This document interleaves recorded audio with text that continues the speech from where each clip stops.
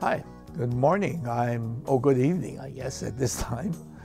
I'm Senator Clarence Nishihara. I represent Pearl City, Waipahu, and Palisades in Waipahu.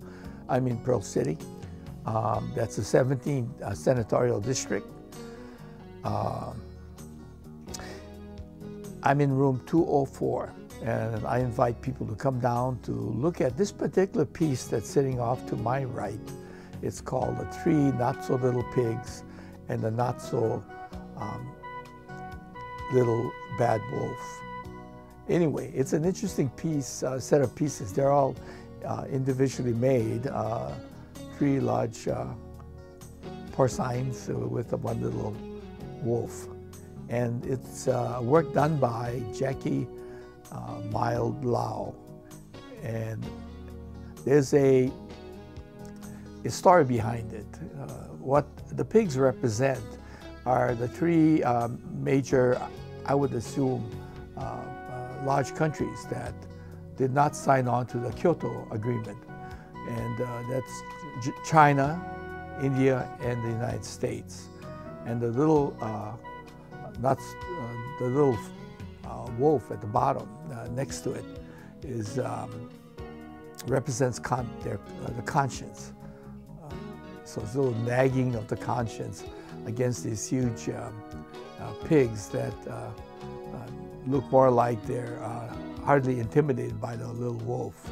And so I think it's like a representative of a statement that the artist wanted to make, which I found quite interesting, because when you look at it, you say, wow, they really, nicely gestured pigs, and you think, wow, then maybe that's all there is to it. But this is not the Little Red Riding Hood story or the Three Little Pigs story or any of those.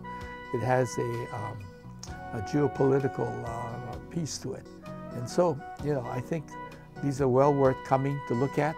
I think anyone who comes by to look at it could appreciate the pieces as they are.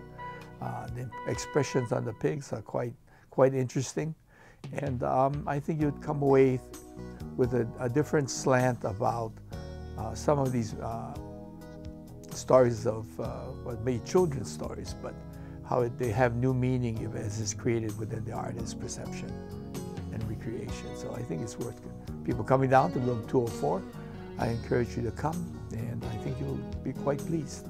Thank you.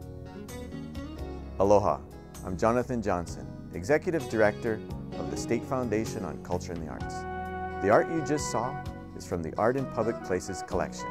By placing works of art in publicly accessible state buildings, we advance the concept of a museum without walls, making art accessible to everyone. Be sure to come to Art at the Capitol Friday, March 6th at 4:30.